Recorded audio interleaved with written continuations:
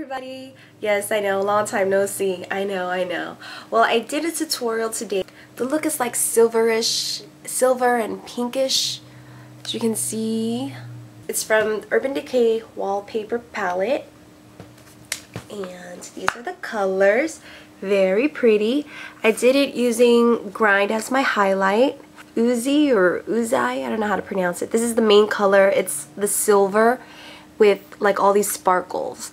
The Shotgun with Midnight Cowboy, but mainly as my inner transition color I use the Shotgun, and then with the highlight Grind, and then Uzi as my main color. And I did it underneath my eye. For my lashes, I usually buy these lashes from eBay. I get like packs of them. I don't know, I mean you can find them on eBay, so I just, you know, cut them and curl them and then glue them. For my blush, I used the MAC Love Rock Mineralized Blush.